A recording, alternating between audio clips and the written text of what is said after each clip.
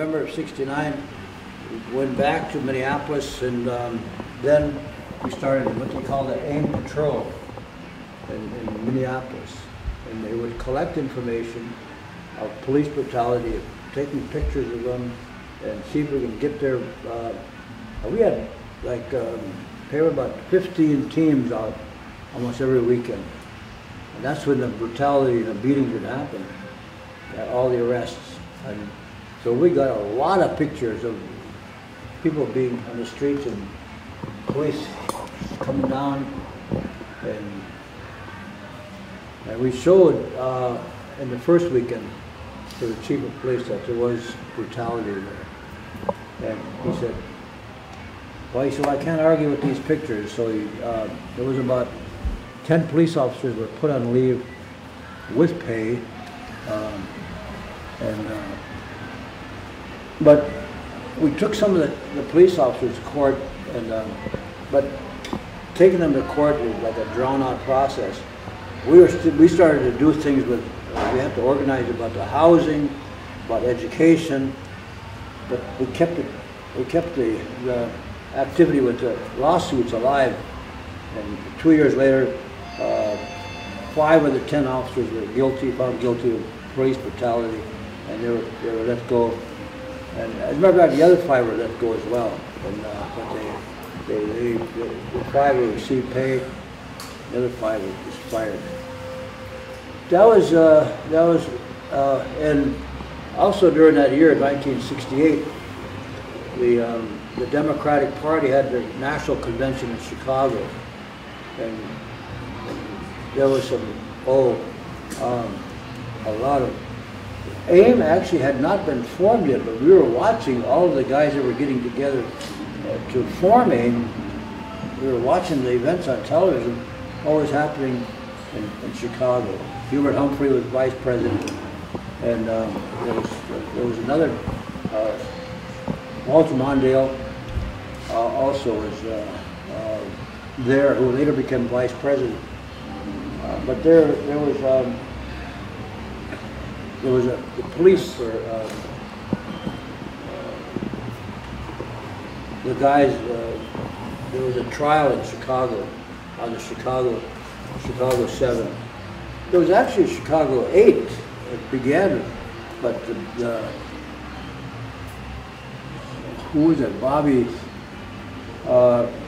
He would just yelling at the judge. He didn't have any authority. Bobby Seals? Yeah, they gagged him in court, and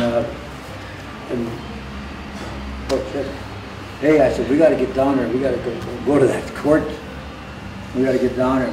And we got down there, but it was already over by the time we got down there. But Bobby Seale, I mean, they gagged him during the rest of the proceedings, not the rest, but he was moving around in the chair and tipped over, and finally they segregated him. They separated him from the other 7, and so it became the Chicago 7 then. But in reality, it was the Chicago 8 that was original. And the judge there was a very racist judge. The attorney was a man named Bill Kunstler. He was a civil rights attorney. He showed very clearly the racism that was in the courtroom by the judge. Now I forgot his name, but that was the 60s, late 60s, and it was. Then they shot and killed Fred Hampton, the Black Panther in Chicago. The Chicago police killed him. But standing right behind him, there's a famous picture of they're looking over Fred Hampton's body, the Chicago police.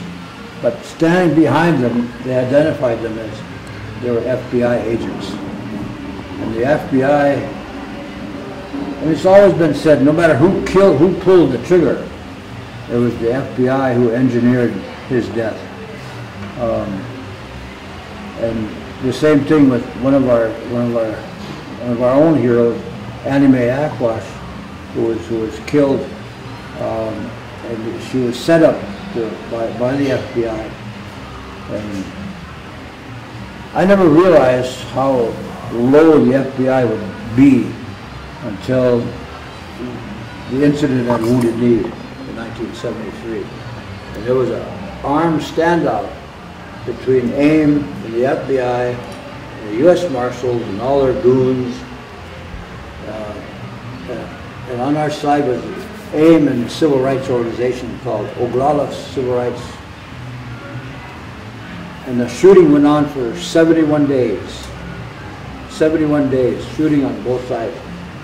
Of course, they had shotguns and 22s from our side, and AR-15s and automatics on this side.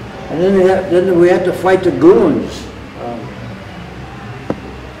And they were supplied with weapons from the FBI. We kept saying that they're getting firepower from somebody. Who supplied these guys with ammunition? Who supplied them with these high-powered guns? And we suspected the FBI. We even said that. But the FBI and the goons just denied it. And 20 years later, this Glenn Three-Star, who was the captain of the goon squad, he admitted finally. He said, yes, he said, we were supplied with heavy weapons from the FBI. And they supplied us with the ammunition. And they killed over 67 AIM members during that time. So it was a time when blacks and Native people, especially blacks and Indians, were standing up and they were saying. Standing up was a big statement. Holding hands was an even bigger statement. And that's what, when the FBI was at Wounded Knee shooting at us, I called them cowards. And I call them cowards to this day. And I will call them cowards tomorrow. That's they said, when we were negotiating the end of Wounded Knee, the FBI said, we will never negotiate with a gun pointed at our heads. The U.S. government will never negotiate with guns pointed at their head. And I said, neither will we.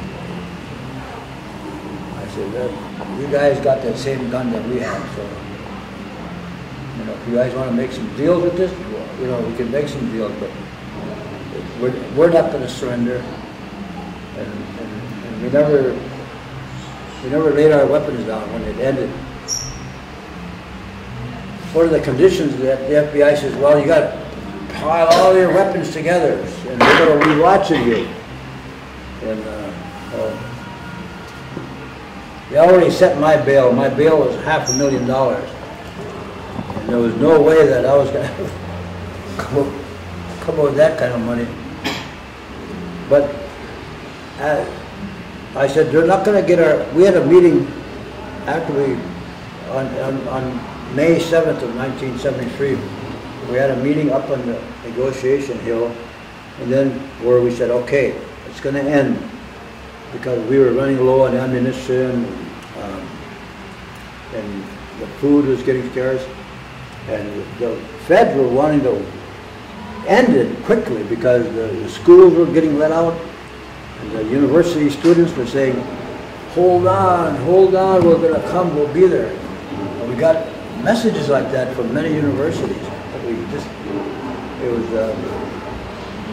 two of our guys got killed there, and I felt that, not out of fear or anything else, I felt that I didn't want any more Native people gunned down and killed. I felt very sad about that. I said maybe we should end it.